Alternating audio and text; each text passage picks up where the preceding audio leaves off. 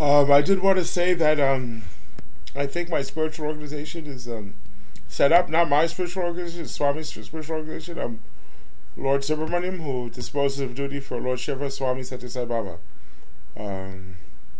Another way of looking at me 2,000 years ago was St. Michael, who disposed of duty for Lord Shiva, Jesus of Nazareth.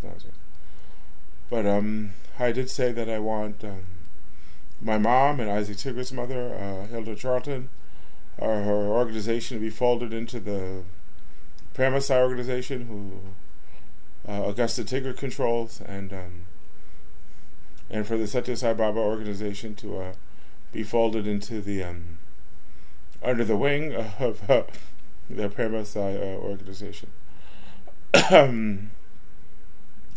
They have rejected my claim that I was a delegate from Sai Baba's ashram.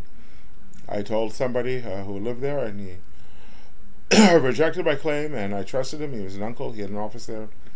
And then he told me his son was interested in Warden at Akanbhajans. And I couldn't find one person from Warden in the whole place. I called him, and he didn't have a voicemail. So those are the decisions I made, and I was just thinking about it, and I think it's all set up. I make videos this way because of the state of the world.